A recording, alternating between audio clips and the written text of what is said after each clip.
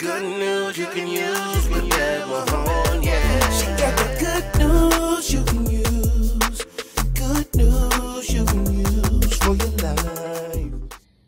Okay, so I've just gotten off my exercise bike. It's the middle of the day. But I wonder, when is the best time to exercise? Let's ask health and wellness expert Robin Thomas and see what she has to say. Well, it's actually better to exercise earlier in the day.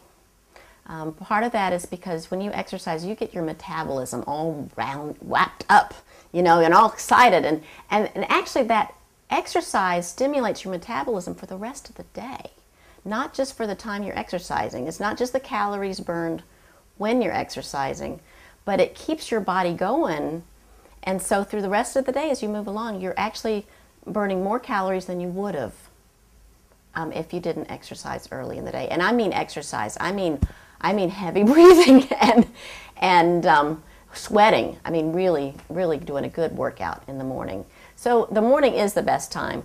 A lot of people can't do that because of their work schedule. They need to be at work first thing in the morning. So if they can't do that, I would suggest if they can possibly take a break at lunchtime and exercise at lunchtime. And again, if they can't do that, as early when they get off of work as possible. Right after they get off of work is better. Late at night, what happens is your body gets that revved up metabolism and then you can't sleep. And when we can't sleep, you know, that just eventually causes a lot of health problems. Good news you can use for your life.